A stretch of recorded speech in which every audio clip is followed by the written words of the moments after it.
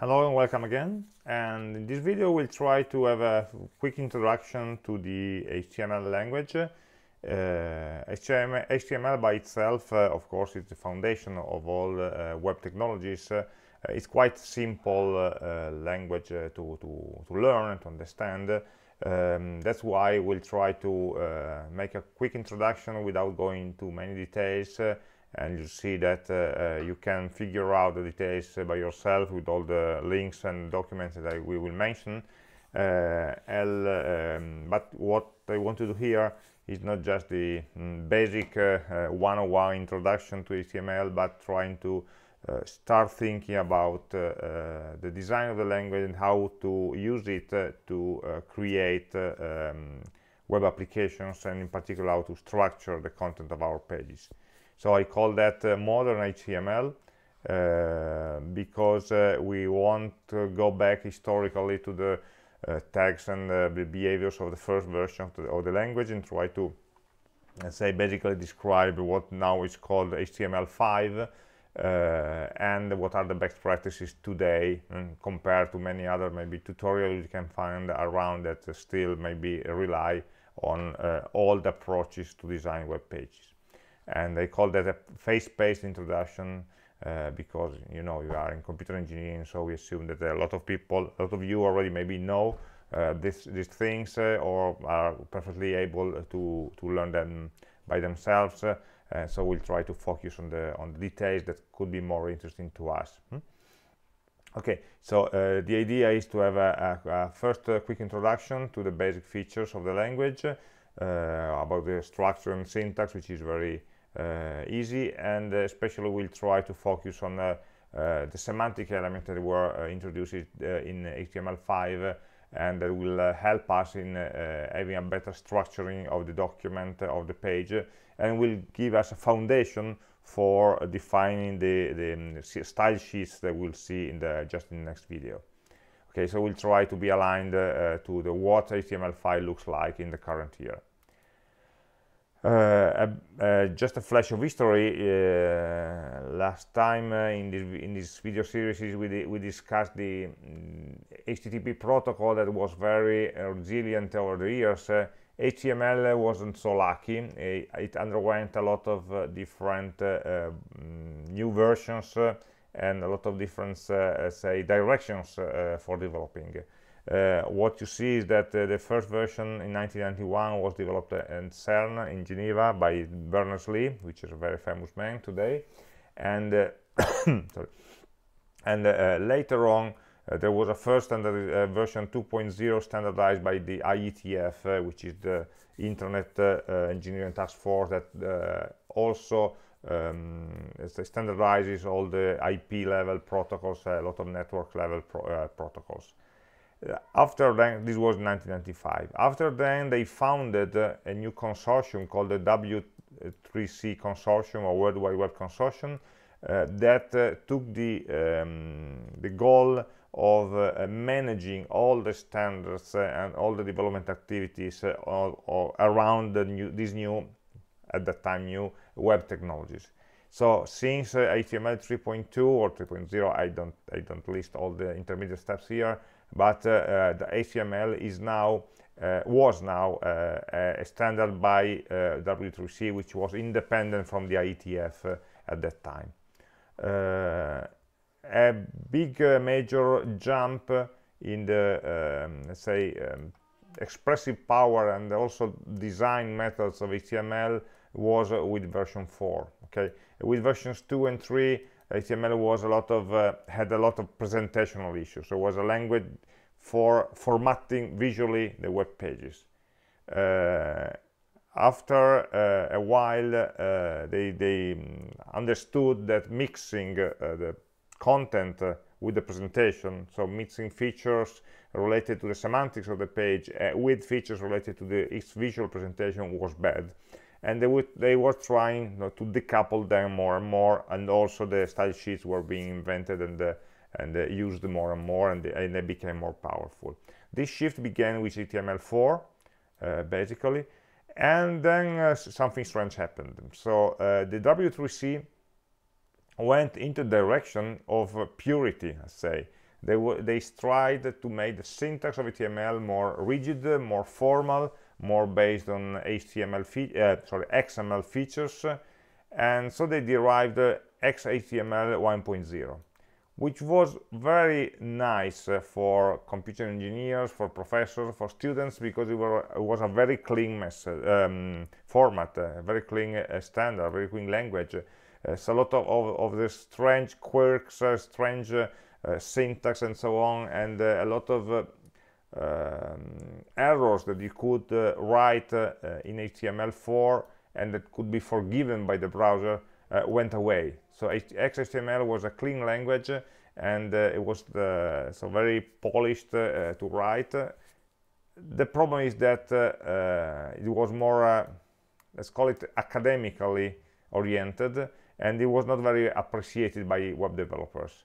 And so this happened in 2000, as we see here, and this version, well, the W3C was already planning and already drafted for an XHTML 2.0 version, and 1.1 was also published, but developers started to fight this initiative because they wanted a language that was, on one hand, it was maybe easier to write, so without many syntax requirements that made the language cleaner, but also heavier to write.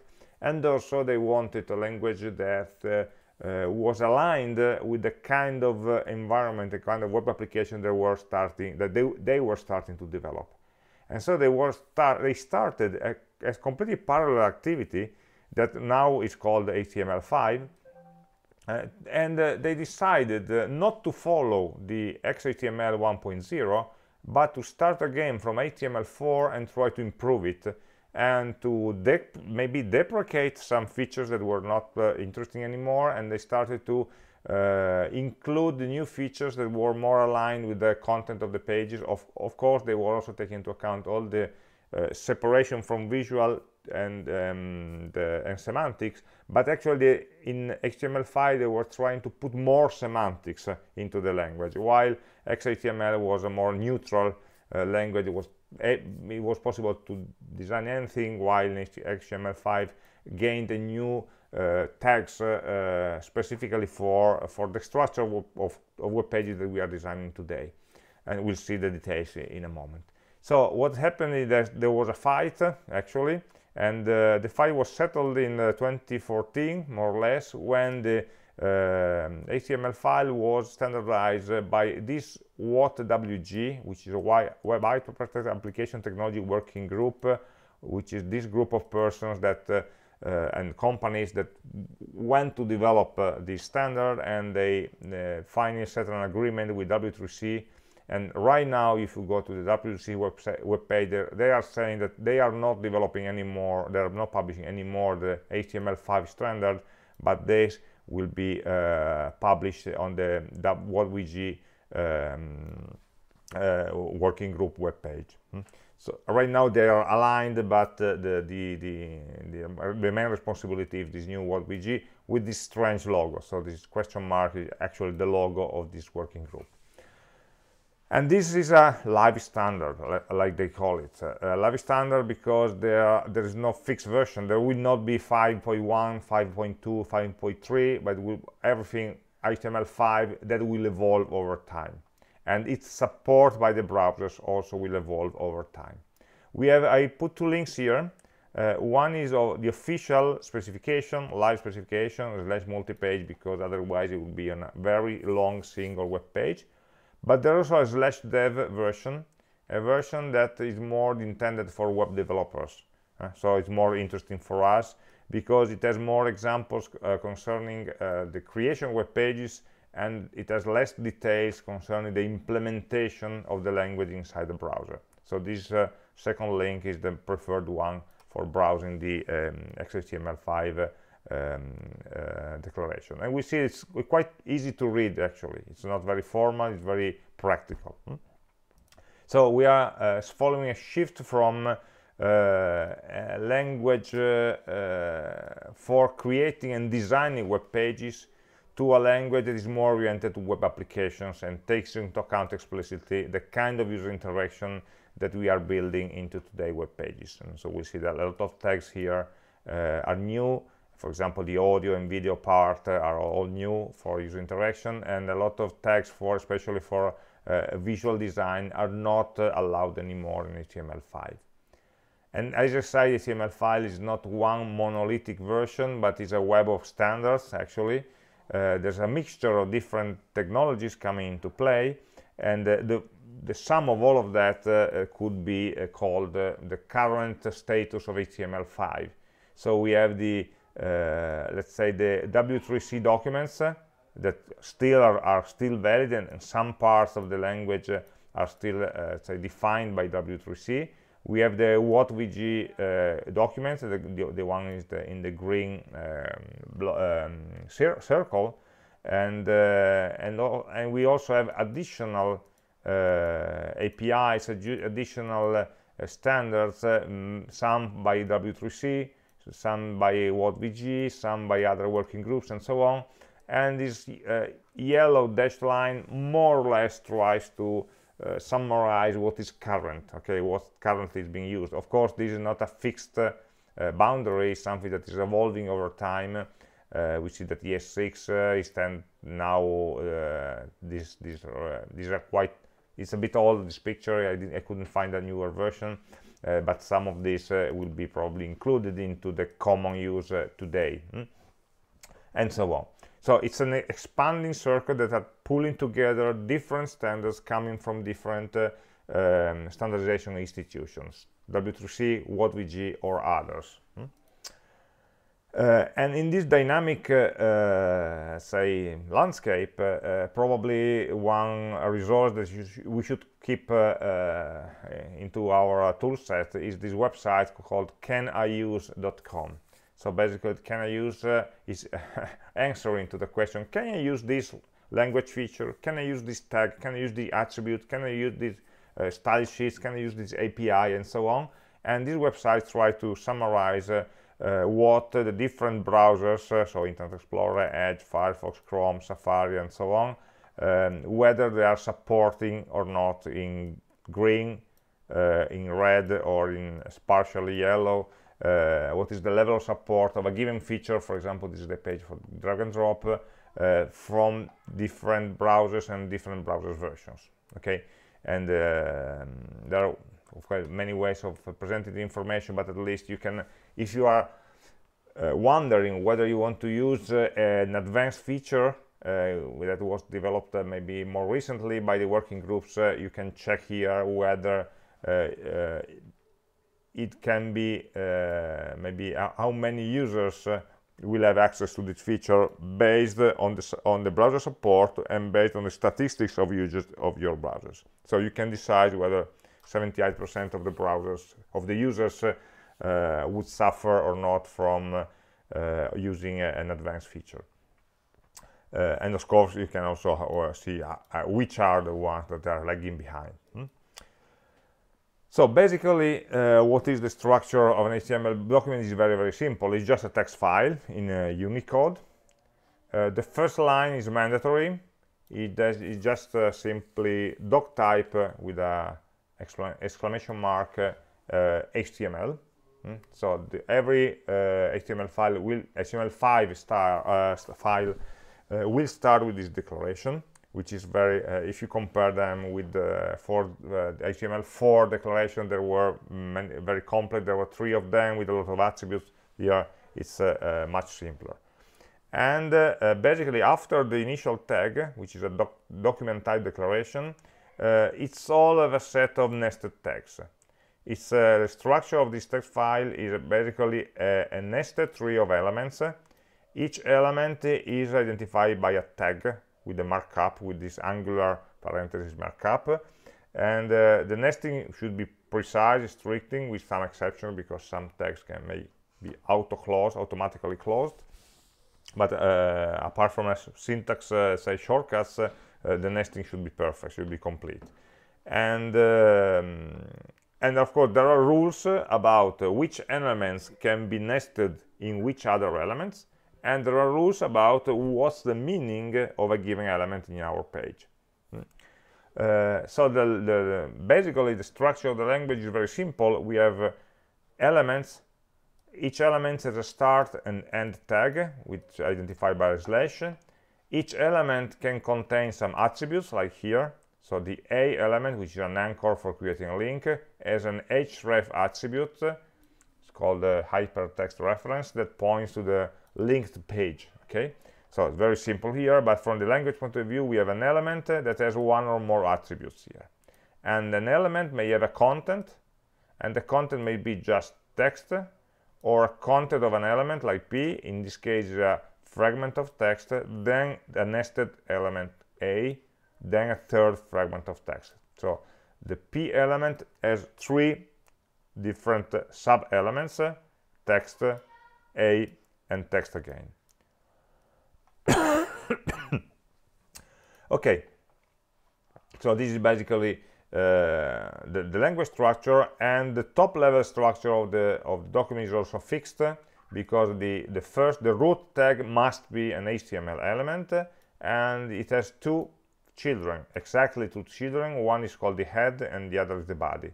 The head is basically a container for metadata, links, loading style sheets, and so on, and the body is the actual content of the page. Inside the body, so inside the head, you can have some kind of metadata, some kind of text. Inside the body, you can have any possible text, and that here is the place where you are actually designing your web page. What the browser does immediately as soon as he it loaded a web page, okay, the first step from a browser point of view is immediately parsing the HTML, getting rid of the tags and the syntax and the spaces and so on, and creating a parse tree.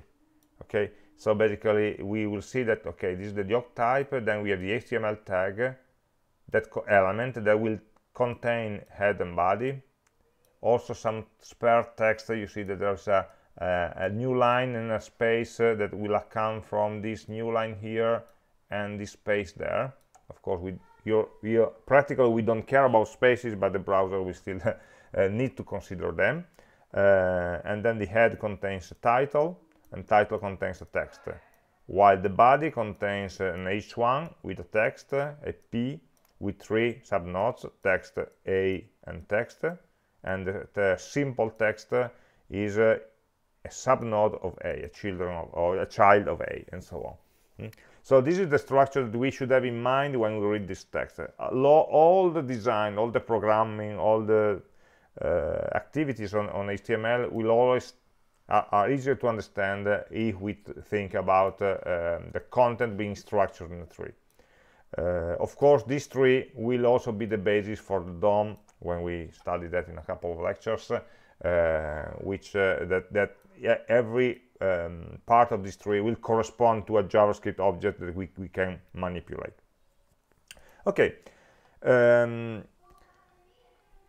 so these HTML elements, we call them elements in general, then we see how many of them there are and what is their purpose.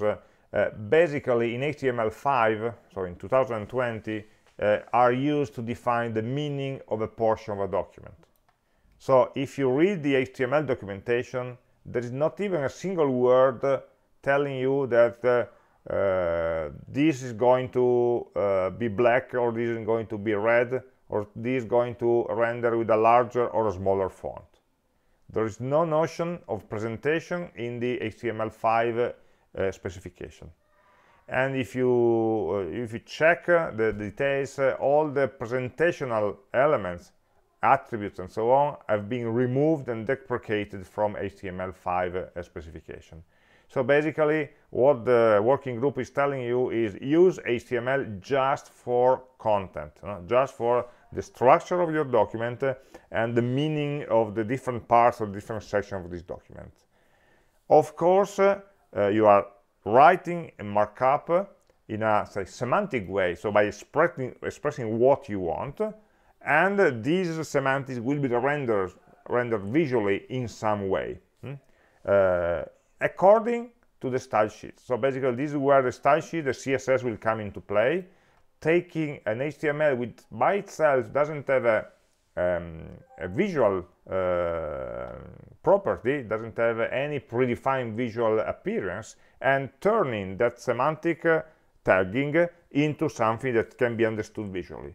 So if I'm saying that an element represents a title with the heading, which is a h1 tag, well, at the HTML level, I'm only saying this is a heading, while the style sheets will decide that a heading should be on a line by itself, should be with a larger and bold font, and should maybe have a background or a color different from the rest of the text.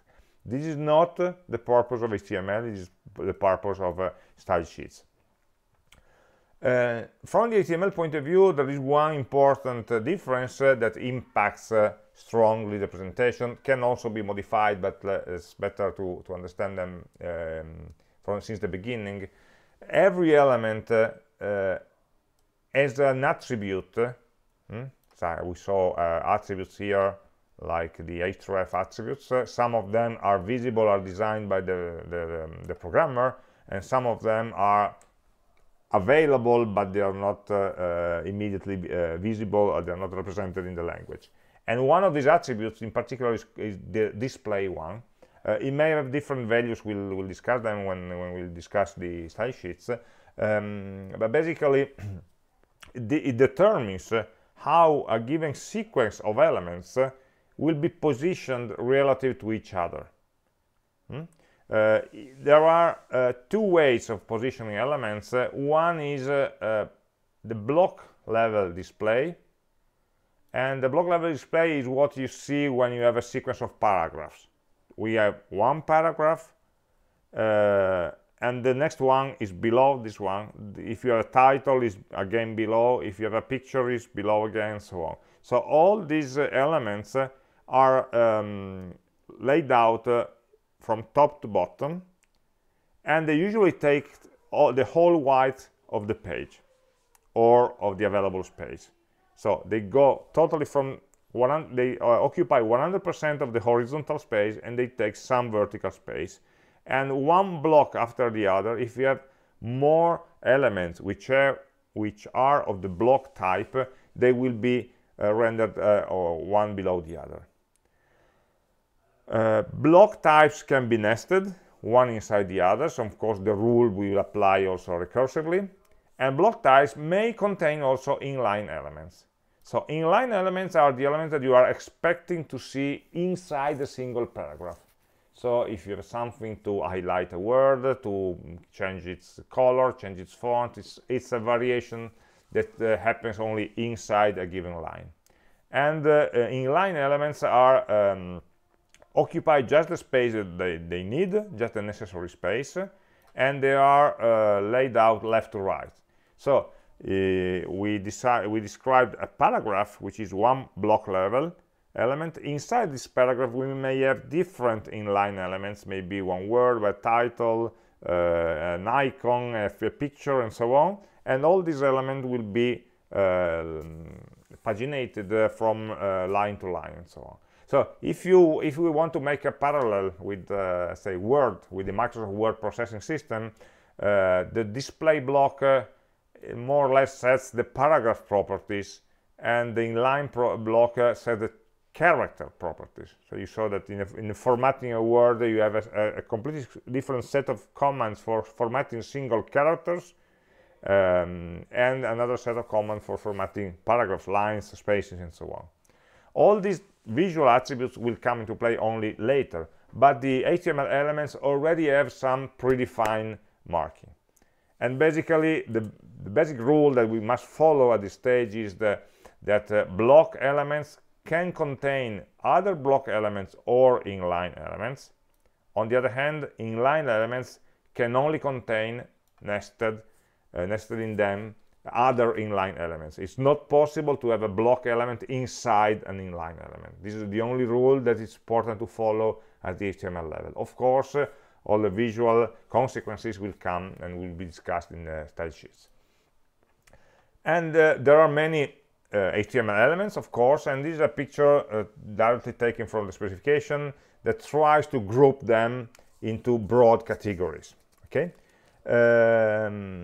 we see that there are some elements for giving titles to the page and giving structure to the page. Heading contents define the title, so we can have a major title, a second level title, and so on in the page. So this is the easy part. But the page can be also divided into different sections, which have different roles, different purposes. A web page is not a page of a book. A page of a book only, as the contents, you may have some title, some second or third level title, you may have a picture, and so on. But actually it's a sequential, and it's what HTML4 was thinking, or XML was thinking, a linear structure. A web page is a container for an application, so you will have a menu, you will have a sidebar, you will have a footer, and so on. Each of these portions of the page is called a section. So there are commands for explicitly defining sections. So the title section, the footer section, the main section, and so on. And inside these sections, probably you will have titles to define, to describe what is the title that represents the content of this section. So they are actually on two different levels. The sectioning decides the containers, the blocks that compose a page, and the heading gives a title to each of them or to each part of them. And then we have the two other strange definitions called the phrasing content and the flow content. You see, flow comprises practically everything, and is usually there are block level elements that are trying to put together and to combine other content. While the phrasing context is actually the real text of the document, the real content of the document, and it's here, the phrasing, is mostly composed of inline level elements that define the intra-paragraph level of the content. So something that many phrasing content, many phrasing elements are put together to create a single paragraph. These are just broad definitions. Let's see some examples. So the general structure of the page is made with these sectioning elements. So maybe a page may have an article, may have a navigation, or may have a general section. And inside each of these sections that you can define, and they have a broad semantics, you can define the titles. So title level 1, title level 2, the heading of each section. Okay. All of these are block level elements, so they paginate top to bottom, they lay out top to bottom. And here we have an example of taking for the specification of how we are supposed to be using, how we are recommended to be using these different elements. From the visual point of view, we'll see that they are all equivalent, so all of them do basically nothing, but they give a meaning to which the style sheet can attach and can customize the appearance of a page. So for example, the navigation section will be inside nav, the main content of the page probably will be inside an article tag where we have the content described, and the sidebars should be probably into an aside elements, and so on. And then we have all the header and the footer. Will include the top part of the page and the bottom part of the page, which are excluded from the main content in the center. So these are not general tag, they're general elements, because you could imagine a strange layout which doesn't follow this top and header and footer and aside and main content rule. But this is close to what actual real web pages look like. All these elements were not in HTML4, they were not in XHTML1, but the HTML5 working group thought that it was important to represent explicitly what is the purpose of a given part of the page. And so they define this set of tags. They are not really used everywhere in every developer. They are not not all the developers are fully aware of this, but we'll try to be. And as you see, this is an example of a web page that follows more or less. You can see that the header, we have a heading, which is the title, we have a footer there, we have an aside there with its own title instead, no? that can be composed by using this text. Of course, the fact that the related aside block is in parallel to the main article is something that we will learn to describe with the style sheets. Right now, it has no visual meaning, but it helps us to understand what we want to achieve. Okay, the grouping content, we see it on this part here, is a part of the flow content that is used to group and pull together other elements. Are just paragraphs, pre-formatted text, lists, which are unordered lists or ordered lists. So basically we will call them bullet lists and number lists. So the unordered lists are made with bullets because the order is not important, and the order list will be made with numbers or letters because we want to be explicit about the order of the elements. The elements of each list will be li. We won't go into details here, so it's if you just have to click here and see all the examples, it's really very easy. So for example, we have we'll try just to motivate the reason why the elements are defined in this way. For example, menu and UL are the same. Well, they have the same result. They create an unordered list in both cases, but these UL should be used when you have an actual list of items to show, while the menu element should be used when your list composes possible commands. So it's the list of the possible actions that you can do. They are both lists, they are both unordered lists, but they are, if you are creating a list to define the possible commands or the possible sections to navigate, then you'd better use a menu element. So it's clearer to convey the semantics that you want to create. And for example, the main elements should represent the part of the page that contains the main contents, so without the header, without the footer of the page. And if all these containers are not enough for our purposes, we can use div, which is a generic container. So the div element is a container, a block level container that doesn't have any meaning at all. So it's just a division. We will need to add meaning, semantics to these divisions using classes and titles and so on. But the suggestion is if you can use one of the other dividers which have a predefined meaning, it's better than using a division that it's not self-documenting in some way.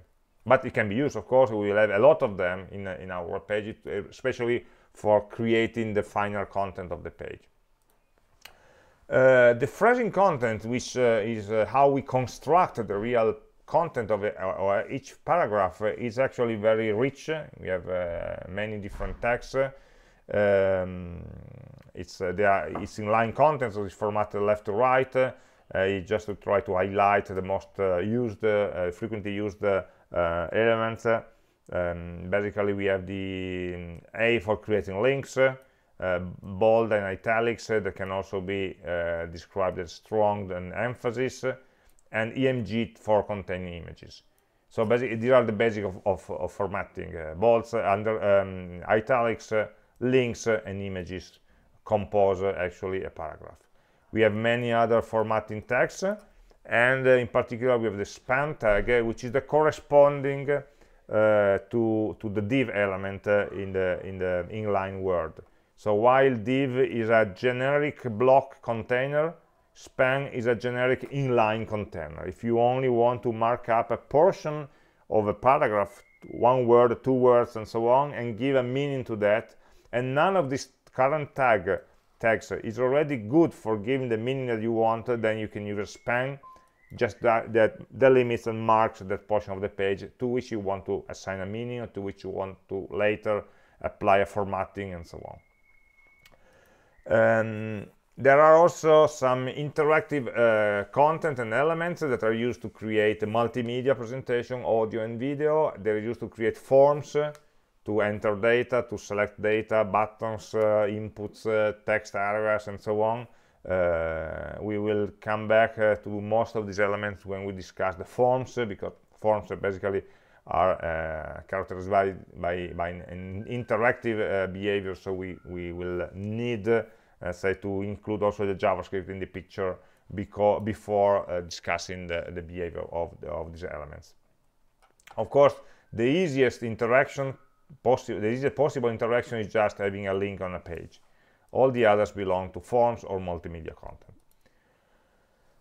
There's also in HTML, there's a rich language for describing tables, and tables in HTML5 are very powerful, and we'll see that the style sheets will allow us to format the tables in many, say, rich and complex ways.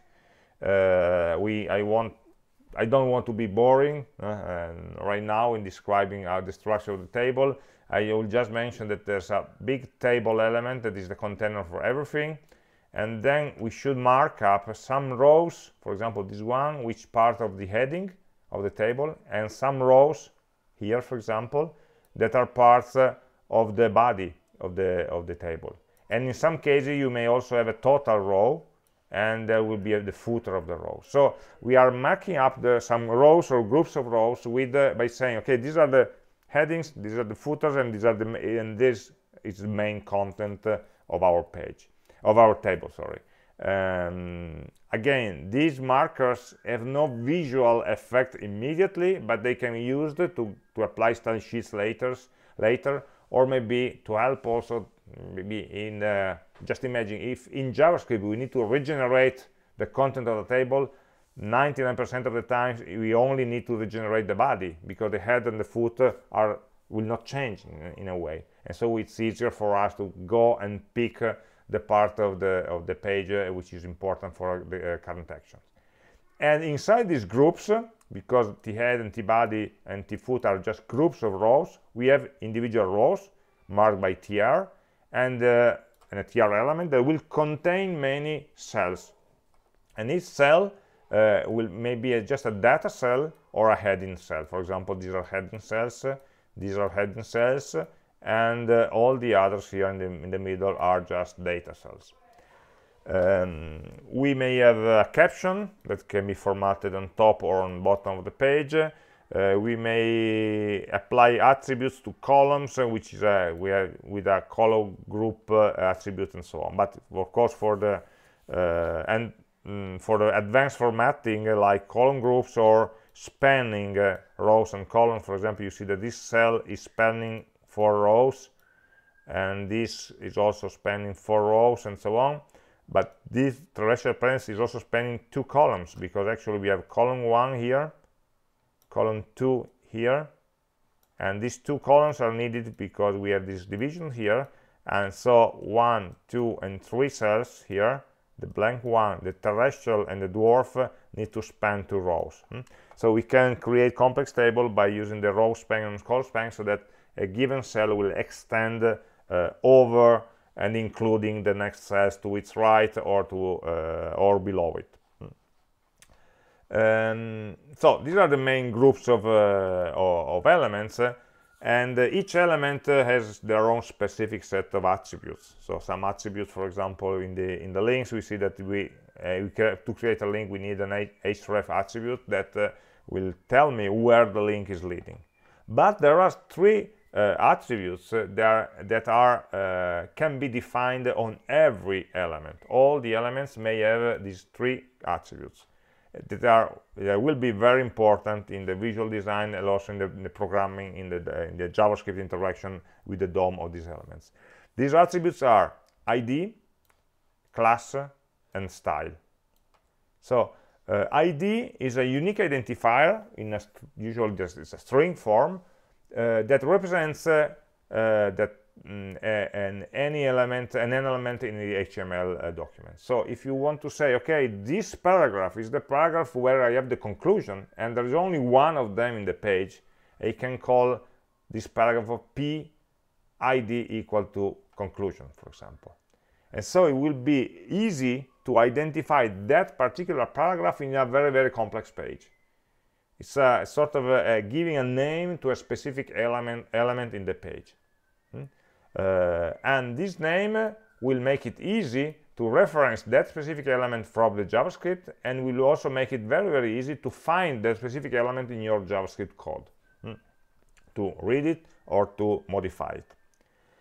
If we want to do some operations that are not on a single element that can have a unique identifier, we can use the class attribute to create groups of elements. So a class is an attribute that may define one or more identifiers, one or more names, class names, that apply to a given element. And it's possible that an element is tagged with more than one class.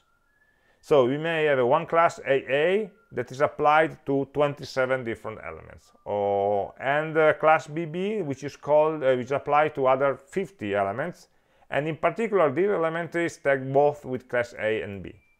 So we are totally free, and these classes again will be used by style sheets to apply a given formatting to a group of elements that share the same class type, the same class name, or to work in JavaScript with a group of elements all together. All the elements with a given class will be maybe modified, found, deleted, or whatever in your code. And so this is a more versatile. It's while Unix is a one-to-one mapping between elements and names, classes are a many-to-many mapping. So they have one class can be tagged or can be declared for many elements, and one element can contain many classes. There is no constraint whatsoever over the name of these classes. Usually you try to use normal identifiers, so letters and numbers, but you can just make your own, make up your own names. There are no predefined names.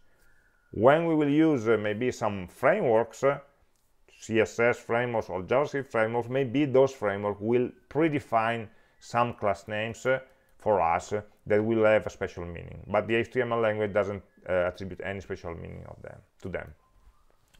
Finally, there's the style attribute that can be applied to all elements, but it's better not to overuse it. It's used to apply a specific CSS command to one specific element. As we will see, CSS will work by matching and applying attributes, so usually we will have a rule to match one element or more than one element.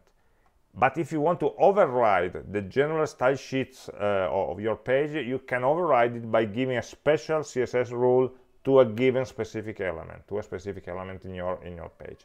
I would try not to use it very much, except maybe for arranging some little detail and in some specific element, because it's very hard to maintain a web page where every element has their own style declared inside the elements. We are sort of going back to the presentational attributes in HTML. We are trying to remove all the presentational attributes and put them into the style sheets. What it can be done is dynamically in JavaScript that we will modify the style of an element by modifying its property without declaring a style attribute on the element. We will do that directly working on the DOM object. But it's there. So remember that these three elements are the links between the HTML and the CSS and the JavaScript word. They are linking the three words together thanks to these three ways of tagging the elements. Of course, already mentioned these two important elements that are div and span, which are the wildcards, I call them. So they are elements that are good for every purpose, and they are good for delimiting, for containing a group of elements at the block level or a group of elements at the inline level, so at the single line level. And they are both share the fact that they are not predefined semantics, and by themselves they don't do anything visible. So they are just there for delimiting, like In a programming language, you put a couple of parentheses to make it clearer, to delimit a part of an expression. And but they are used very much to act as markers for style sheets to be applied, as markers for JavaScript to be executed on a given element, or for event handlers to be attached to a given group of elements, and so on. So they are the invisible structure of your page. And as I mentioned, we could create a web page layout using, for example, all divs, and marking this division with an ID of header. Of course, a page only has one header, and so an ID is a good attribute because this should be unique. There's a navigation part which is also unique, so we give an ID to this division. And of course, nested inside this division and nested inside this other division, we'll have all the elements, all the icons, the titles, the buttons, and the menu, and so on, that will compose this part of the page. And then we may have an article, and this article is composed of many sections, and so on. We may have a sidebar, and so on. So we delimit the portion of the page by different divisions. Or, better, if we can, we should use the semantic tags in HTML5, which more or less have the same purpose. Okay, we can use them, and it's clearer, of course, because we are using a tag which is predefined in HTML, but the effect will be equivalent as we are using many, say, opaque elements, the div which doesn't have any predefined meaning, and attach a class to that. Okay, so practically it's the same. HTML5 authors will try to suggest you working with the second one, but they are basically equivalent. Okay,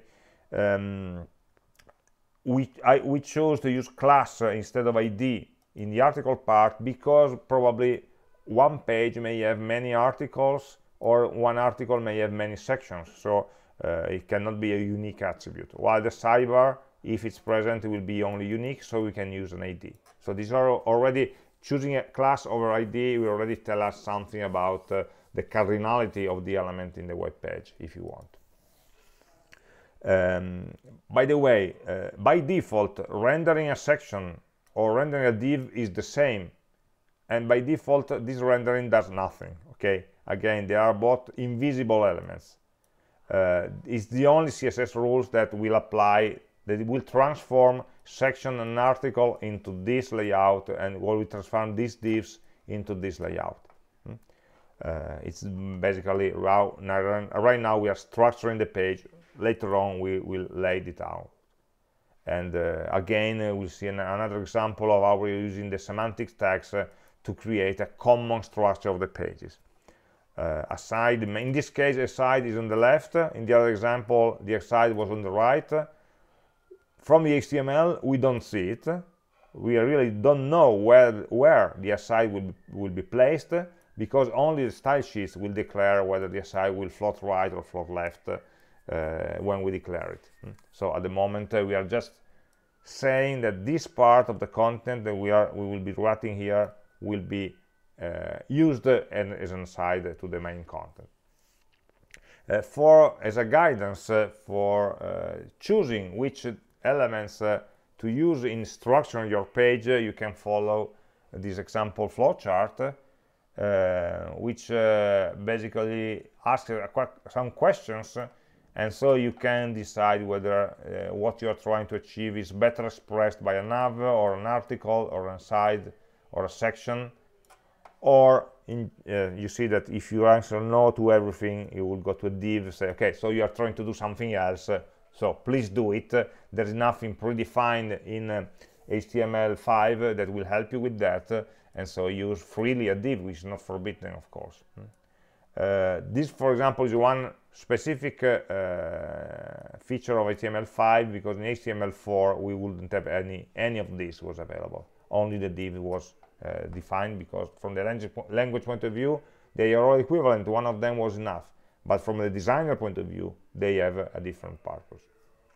Okay, So to basically conclude this presentation, I found a very interesting picture, and of course at this level here is barely readable, but it gives you, let's say, modern suggestion about what beautiful HTML looks like. So there's a lot of suggestion of how you should write an HTML page. Not just from the syntax or for the rules point of view, but also from the best practices. Okay, so how to use tags, how to use attributes, remember to use semantic classes, remember to tag classes, use classes and IDs to mark every important part of your page, where and how to include style sheets, where and how to include the JavaScript, and so on. So I would suggest you to go to this link, which is reported here, to try to read this example page. This is a person that tried to navigate many websites and try to pull up the best practices that he found, and try to create this infographic to represent them all. And so we try maybe to learn what is the best way of structuring the pages. You see that it's a very clean structure. If you open a real web page, it will not be so clean, because web designers are very bad persons, and they try to put everything together and put JavaScript and put tables and so on whenever they are not needed. So we'll try to learn a more clean design than the current mess that we have in many websites, and we'll try to follow these rules. So by reading or looking at the links that we saw about the WA1-2020 website, and to follow some instructions here, I think you will be very quickly able to create your own web page. We'll have a lab for that in this week, and for now HTML will be the basis for the visual layout for the style sheets that will come in the next videos. And just for looking at the future, right now in the first part of the course we will be designing some HTML pages by hand for creating a very simple application. We must keep in mind that we want to structure the page very clearly, because later on when we go to the React framework, every portion of the page will be a different component in JavaScript, in React. So if we are mixing the HTML all together, it will be very difficult also mentally to switch from I putting HTML together to I'm creating some components. Each of them will have their own space on the page, their own behavior, their own content, and so on. So let's try to make the effort of designing clean pages. At the moment we are not, and we will not be very quickly, let's say, quick or capable with CSS, or some kind of layout will be difficult to achieve. We don't care at the moment. Okay, as we grow and as we discover more powerful framework, also the visual appearance will be better. The important for us, for the programming part, will be also always to have a very clear structure. If you have a clear structure and you are marking all your classes or your IDs or your semantic elements, then it will be very easy for, say, a designer, or for say a style framework to reorganize the visual aspect of the page very easily if the page organization is very clear.